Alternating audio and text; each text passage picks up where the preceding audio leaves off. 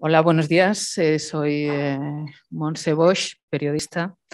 Quiero agradecer la invitación de estar aquí. Rafa, en su primera introducción, ha explicado por qué es tan importante para el periodismo en estos momentos tener datos para poder reflexionar, ¿no?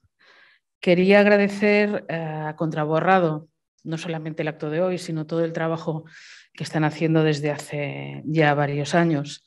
Yo estaba en Gijón cuando en 2019 se convocó la Escuela Rosario Acuña con la valentía de poner sobre la mesa públicamente algunos temas que se venían trabajando en privado, ¿no? Como periodista me parece fundamental que tengamos elementos para el debate, que tengamos datos y que como comunicadores y comunicadoras nos pongamos las pilas y no temamos, a la hora de confrontar, aún siendo conscientes de que la presión ambiental en estos momentos política, sobre todo, pues es considerablemente dura, ¿no? Reivindico la libertad de pensamiento, de opinión y sobre todo la importancia de que, aparte de los sentimientos, juzguemos y valoremos las cuestiones con datos. Así que es fundamental la jornada de hoy. Antes de empezar, recordaros que la próxima sesión, esta segunda mesa, pues se va a manejar también en inglés. Las dos intervinientes van a hacerlo en inglés. Y antes de esas dos intervenciones vamos a ver un vídeo de Sharron Davies, nadadora y subcampeona olímpica de 1980, en 1980. Hi, I'm really sorry I can't be with you there today. I know you have Linda and Emma and Nicola and loads of amazing people who have been flying the flag for equality in women's sport for a very, very long time. And I feel very proud to say that they're amongst my friends. Thank you very much for all the hard work you do. Keep on going. I really feel like that we are getting somewhere now and that people are beginning to listen, and hopefully we can save a whole generation of young girls from going through what people of my generation went through when we lost medals that we shouldn't have done. And thank you very much. Have a good conference.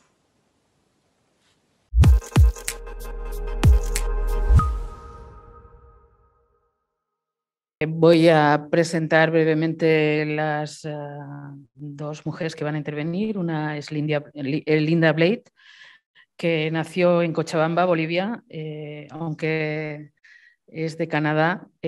Por cierto, que para intervenir, lo va a hacer en directo, pues ha tenido que, más que madrugar, seguramente habrá tenido que marcarse un tiempo para acostarse, ¿no? Gracias, Linda, por el esfuerzo de horarios. Ella es ex campeona de heptatlón y ha pasado 25 años como entrenadora profesional de rendimiento deportivo en Edmonton en más de 15 deportes. Linda ha trabajado con jugadores de la NHL, atletas olímpicos y en el programa Run Jump Throw de Athletics Canadá.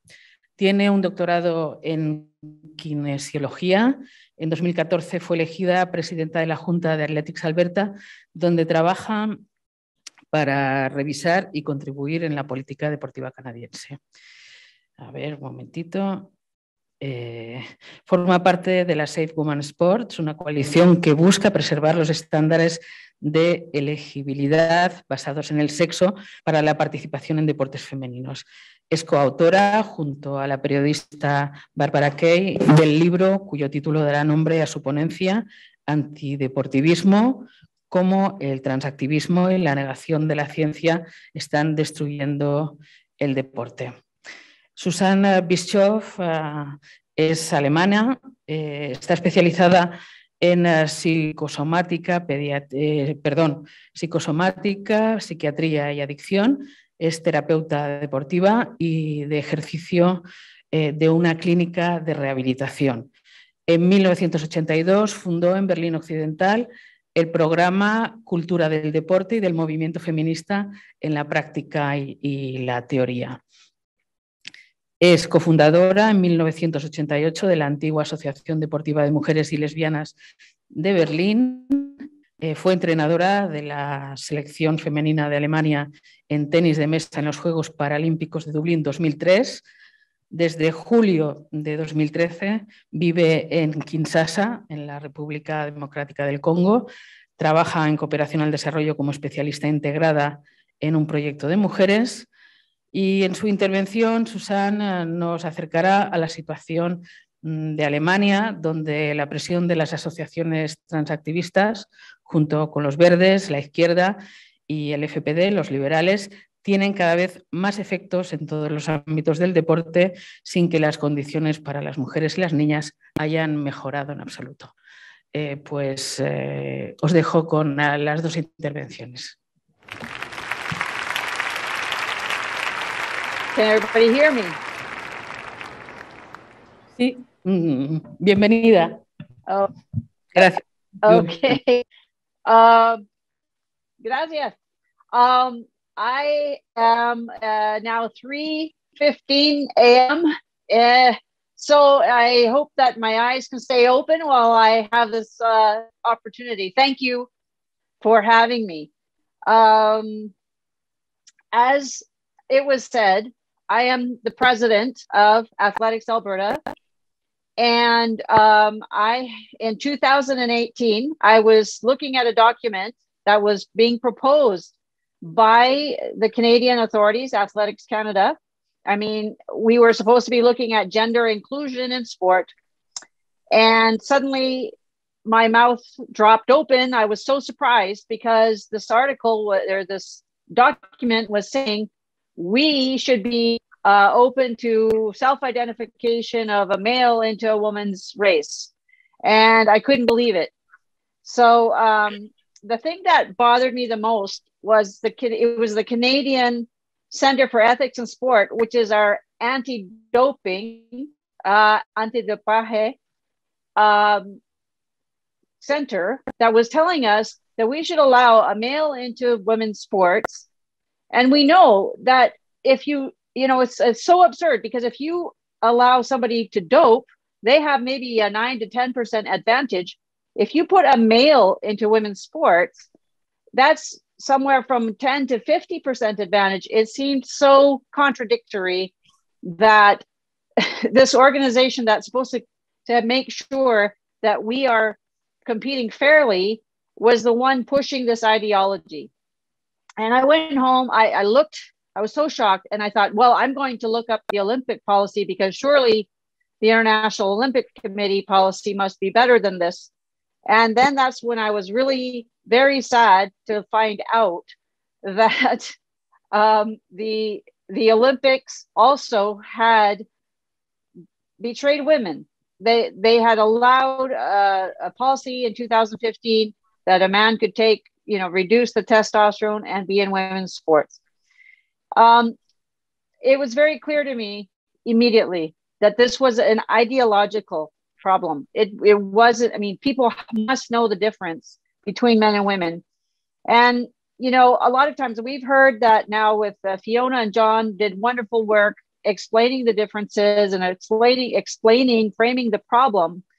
For me, I will add something to the idea of advantage. Male advantage is one thing, but even if the male didn't have an advantage, there's the issue in sport on categories of design.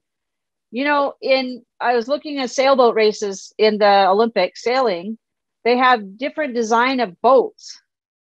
And even if the body of the boat is off by a few centimeters, it's not valid to race that boat.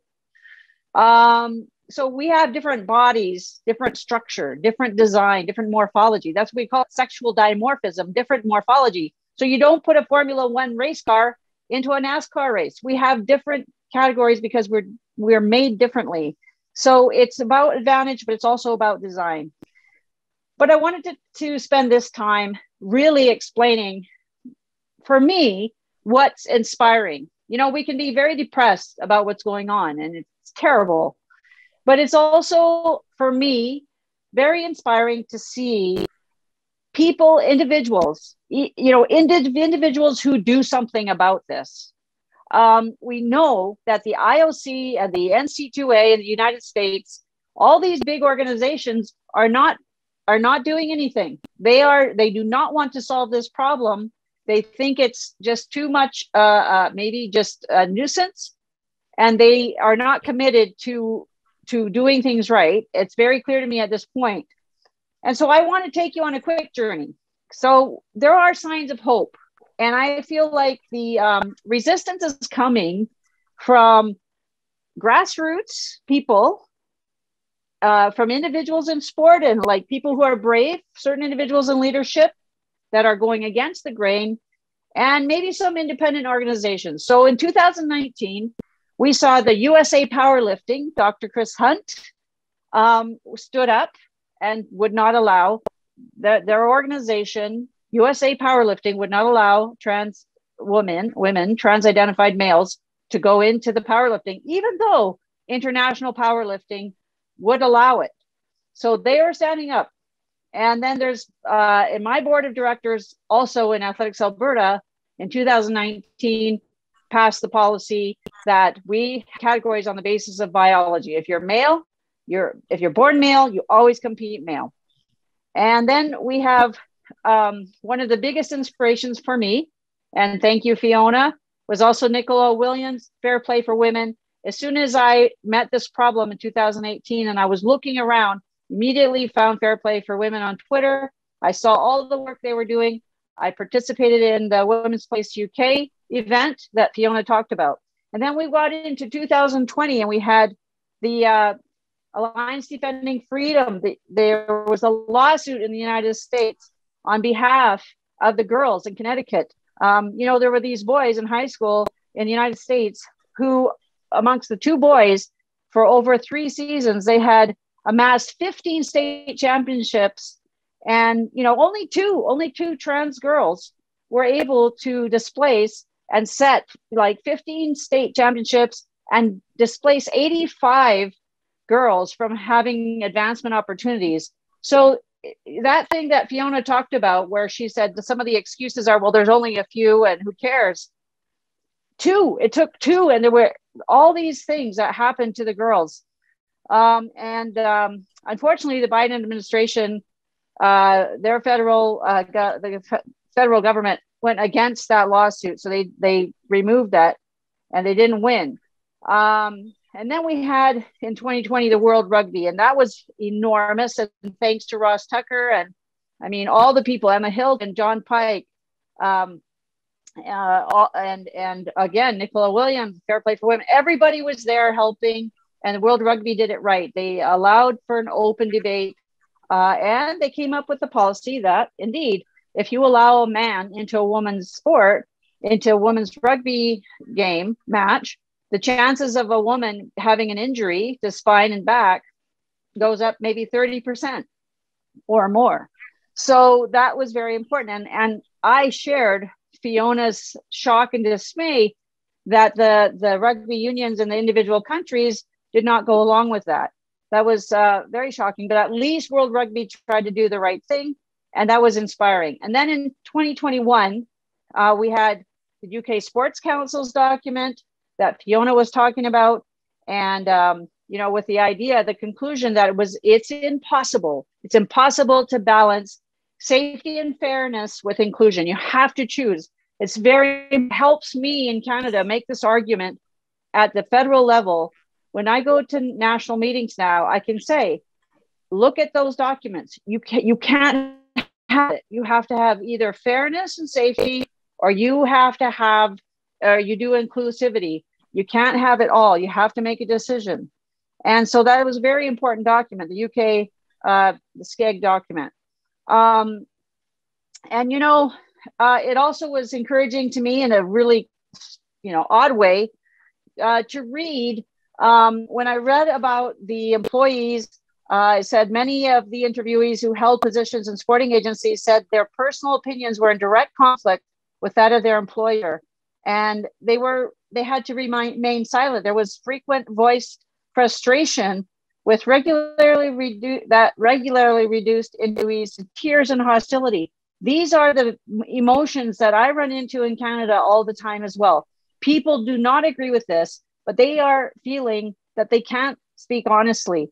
And so when we hear this happening to people in other countries, it is very, very helpful. It's encouraging because we know that we're not alone. And then, of course, in 2021, near the end in November, was the McDonald-Laurier Institute report, thanks to John Pike, Emma Hilton, and Leslie Howe, who authored this document. It was the first document in Canada of a major political think tank that went against the Centre for Ethics in Sports proposals to have trans inclusion. So that happened on the week that report was released, the week that I had to go to national meetings in Ethics Canada.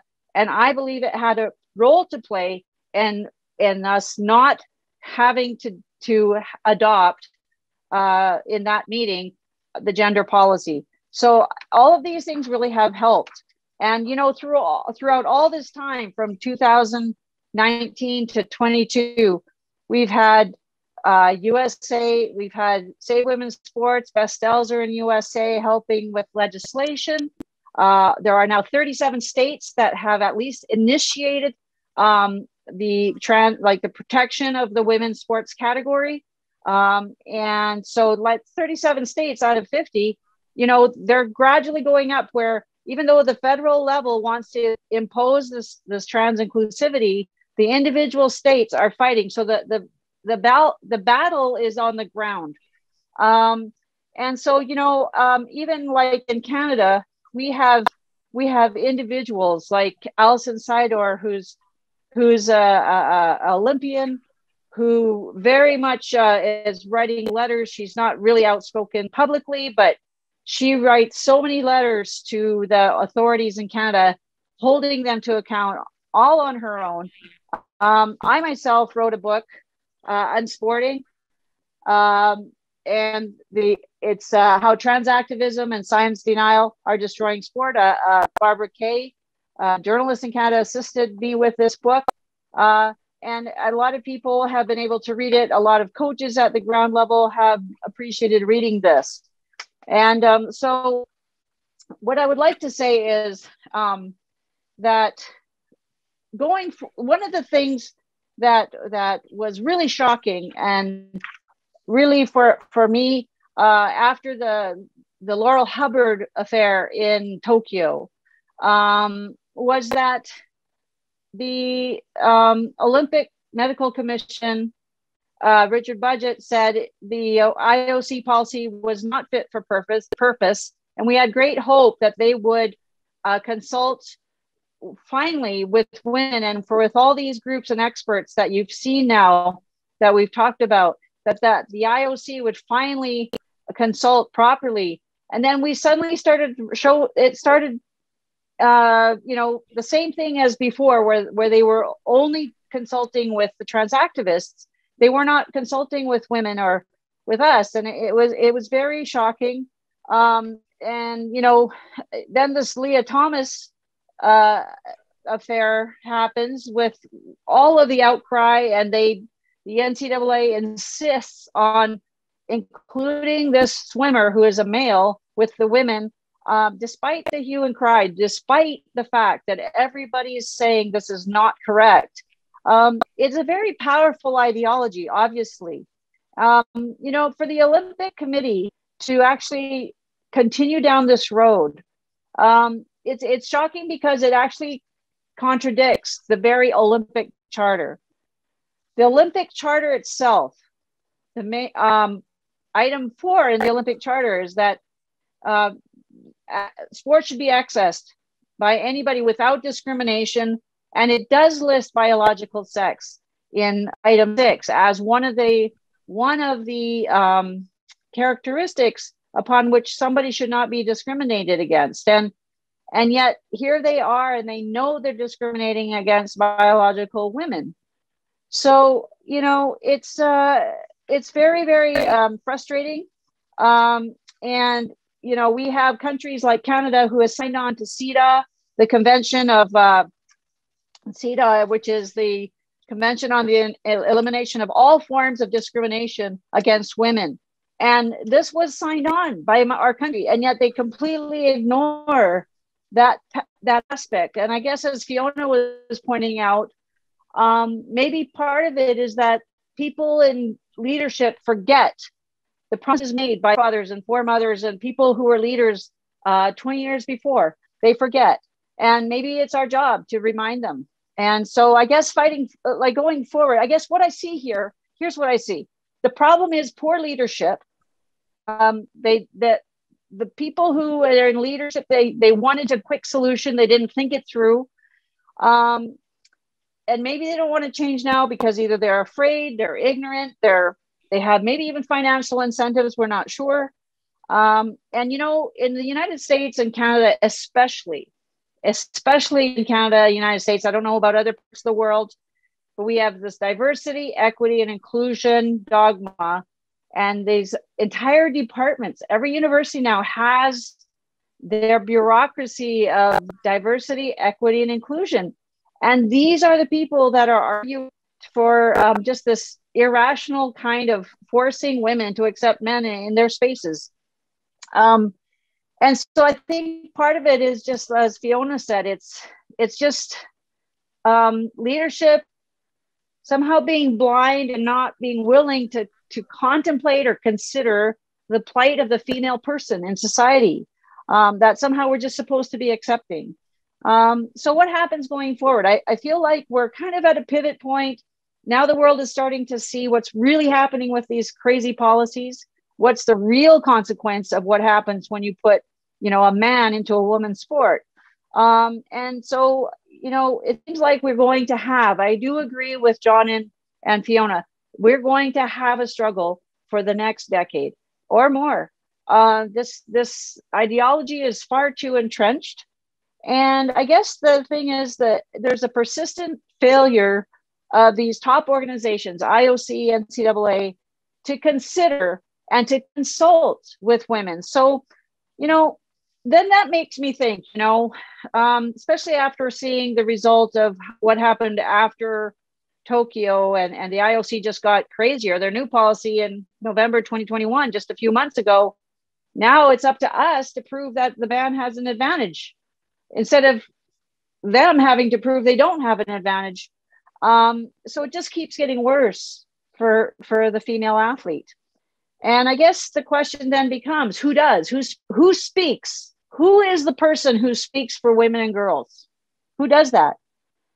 If the IOC did want to consult with women, who would they call? Who are the groups? Who are the people? I think that the solution going forward, we can have a solution to this. There has to be consultation, but women's groups around the world, we do need to get together. We need to get together. We need to speak with unity, which is why it's fantastic to have an event like this. We need to speak with unity, with a voice, one voice. We have to have leadership. We have to have collaboration. We have to have long-term commitment to this fight, because it's not going to be, it's just going to be a marathon. It's not going to be overnight. And I really believe it can be done. I believe that we are only at the beginning. This is a new phase, and we have a battle to fight on behalf of the female athlete. As John pointed out, a lot of them were told a lie. They're told a lie that the testosterone makes a difference. But I believe that we can get to the point where we have representation. There's a lot of smart women out there, a lot of great leaders in each country. We need to get together, and we need to figure out a way that we have a seat at the table every time a sports organization is going to talk about their policy. Women, girls, people who care about the female athlete situation and fairness and safety need to be sitting at the table. There has to be a voice when these rules are discussed. It cannot only be the trans activists. So I am advocating very strongly that somehow in the future, we all have to work together to actually help formulate policy and to hold the leadership of sports to account. Thank you very much. First of all, my great thanks to all the preparation and invitation to speak and the excellent preparation international classes I have to read, and my English is not very perfect. Sorry for this. Besides my job, thank you for the introduction. I was one of the organizers of the Hybrid Lesbian Spring Gathering in Bremen in May 21, and we had to withstand a big shitstorm from trans and LGBT groups, not least queer feminist lesbian organizations. However, we also got a very great Lesbian Spring Festival and a lot of solidarity from feminists, lesbians from Germany and internationally. My background is both sport, feminist professor, and also lesbian feminist with a long history now. I want to speak a little bit about the situation in Germany now, with some aspects very shortly, of course. In Germany, there has only been isolated resistance to the queer agenda in sport as well. I'm glad there's more movement, especially in Spain, and with the international connection. Perhaps we learn of you all. Without going into the history of the development of sport in general and for women in particular, I would like to say that sport as an access to one's own body and also coming into contact with others can be an important, a really feminist source for girls, for all women, if it's staffed well. And that is one great point, I think. But sport has also always been a decisive adjusting screw for political programs. We can see this in the history or herstory of Olympic sports, in women's sports, special also under Nazi fascism or in the German Democratic Republic. In this respect, I think it's short-sighted to refer only to the different physical potentials of women and men according to the current state of science to argue against the trans and queer agenda. But I think it's very important what Linda and Tommy are saying too. In a very brief overview, I try to give you an insight into the current situation regarding trans in the field of girls, women's and lesbian sport in Germany. To mention only a few affect areas, these are school sports for all girls and boys, competitive high and high performance sport and recreational sport, which in broad sense also includes a long tradition of women's swimming pools and women's saunas, for example. In Germany also, it's a very big issue, the rehabilitation and disabled sports. Then, since the 80s, we have the feminist sports and self-defense context. Also, the LGBTIQ sports context, and which all, this is political resources in the sport associations, in the federal policies, and also in international context. Yes, very short. While on the one hand, each of these areas have had their own long history and their own independent progress, we can these days see a rapid development in very many places in Germany, often wrapped in sub-clauses, subordinate sentences, in which the idea of an innate gender identity is being packaged into the demand for acceptance and the full integration of lesbian and gays in ever more colorful ways. This also affects laws and regulations, suggestions or directives regarding the implementation of such demands and party political programs. These developments are often led by women in sports, women's associations, and by women professors in academia and in gender institutes doing research on sports or on health. Some of these associations and academic institutions were originally rather autonomously feminist, but have now developed in the direction of queer feminism since around the mid-19th. Today, their research and teaching increasingly focus on trans and LGBTIQ asterisks. The L, if research at all, is always denoted as queer and therefore as cis and transgender.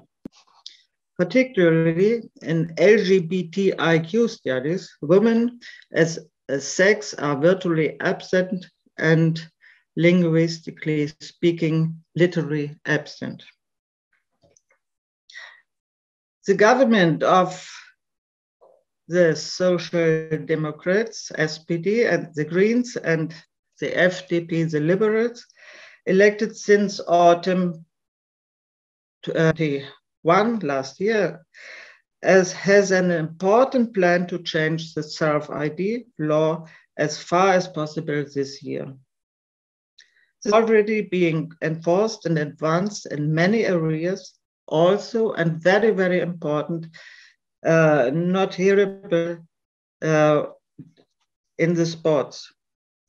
In more and more government-sponsored brochures and recommendations for action, example for schools, the term sexual identities and the fight against homophobia and transphobia appear.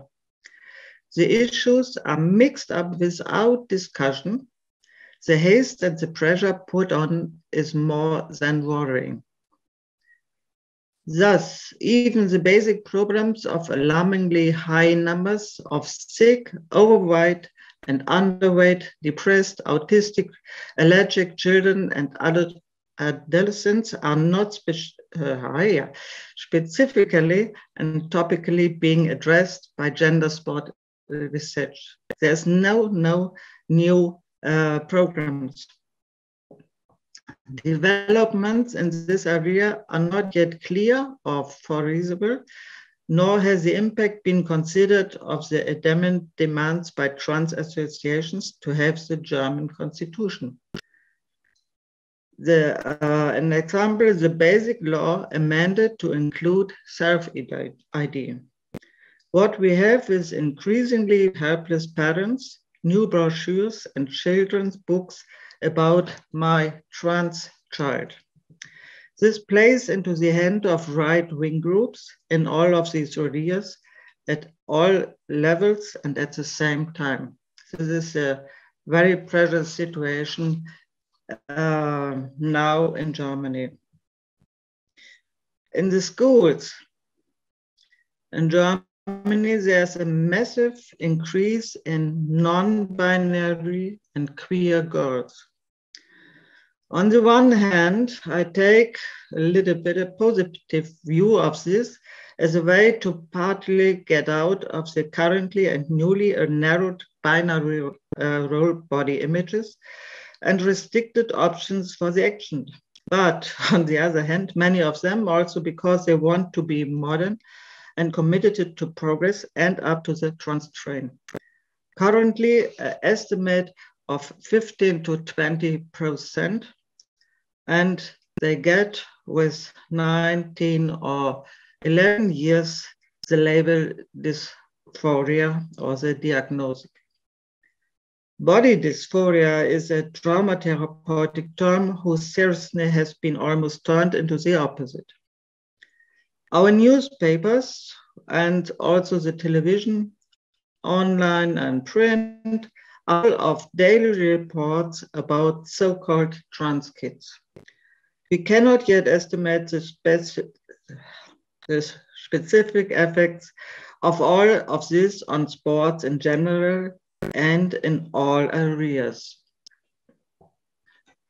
In fact, this development promoted and networked it into associations and universities, especially with the German Sport University of Cologne, that is my home, by the largest German and also largest European LGBTQ sports club based in Berlin called Seitenwechsel, Sportverein für Frauen, Lesben, Trans, Inter und Mädchen e.V. In English, Changing Sides, registered sport clubs for women, lesbian, trans, inter, and girls. I co-founded it in 1988 together with 10 other lesbian and women as a women's lesbian girls sport association. For a long, long time, the club, the association developed impressively also internationally for participation in lesbian and gay sport games. Example was gay games, out games, etc. And designed many approaches for lesbian women and especially for girls. This association has now been totally queer for several years. Lesbian groups without trans are no longer possible. Trans men, trans women, or non-binary queer persons coach professionally in all sections. Introductory pronouns are the order of the day. It's not the time to speak about the gay games, but it's also a very interesting changing. Have a lit type? Okay. For me, it's interestingly a new development started in the late 1980s to mid 1990s, when women in sport become stronger and also stronger worldwide. One record after the next was set, and more girls in countries of the global south got access to sport. It's striking that trans arrived in sports together with queer research taking place at a moment when women were becoming stronger and leaving many good men behind. Flo Jo, Griffith Joyner, or Martina Navratilova, and a lot. And that this happened at the same time when an independent feminist form of sports and its approaches developed right into universities. I was one of the theoretical and practical co-founders since 1982. Some questions. How many girls can't throw? Not because they can't by nature, but because they don't learn the technique. If I can't throw and catch well, this affects my perception, my ability to move in space, and if necessary, to define myself, which always has direct or indirect effects on my body feeling and body awareness. The questions are and have been, how can I develop genuine alternatives despite physical handicaps, disabilities, and illness that are not just some form of rehabilitation? What are the chances and the limitation in both competitive and recreational sport and sports as a school subject for and with women with disabilities? How are lesbian approaches different, sometimes seemingly contrary to those of and for other women? All these questions are with a queer so-called intersectionality forms not questioned. And I think that is one of the great problems. In queer feminist sports research, the deconstructed women's body is dissolved to the point of non-existence in the genderless identitarian queer. Ancient body knowledge, including, for example, around menstruation and pregnancy birth, is once again erased. To put it weakly, there are binders and mastectomies instead of positive female bodily experience while climbing trees and jumping over railings or spirally deflecting attacks or playing ball while dancing or canoeing or massage together.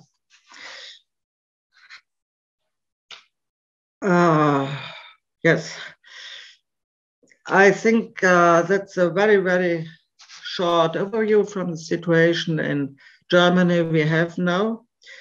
We need more international and also in Germany more networking to help and to save the sport for girls, for women, for lesbians, all together.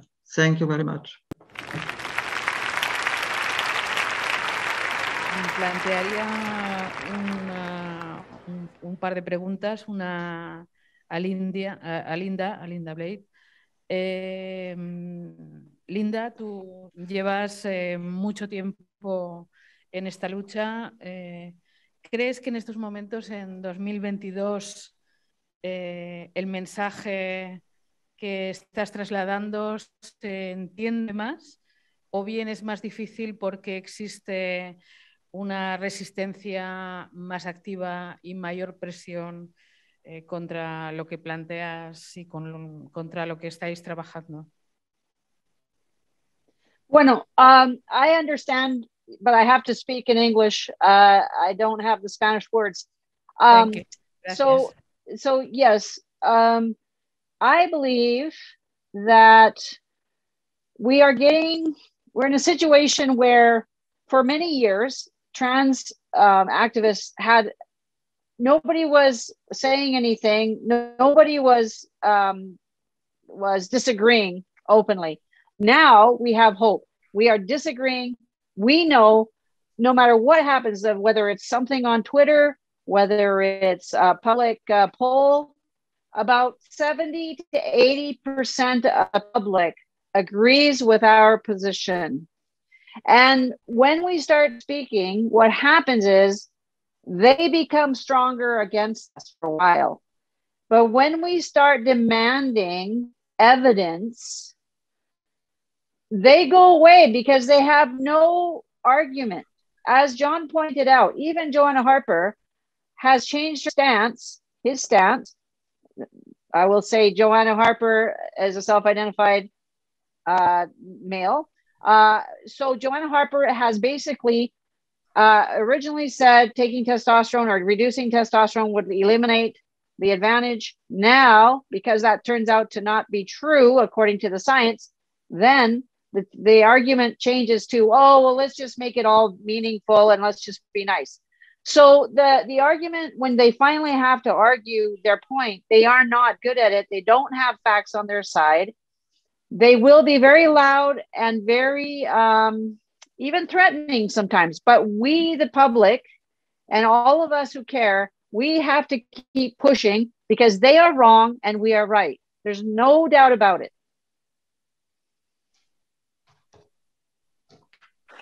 Muchísimas gracias y muchas gracias por vuestra lucha y por resistir. Muchísimas gracias. Gracias. Y gracias. Muchas gracias. Gracias. Yeah. Buenas noches. Buenas noches. Voy a dormir ahora.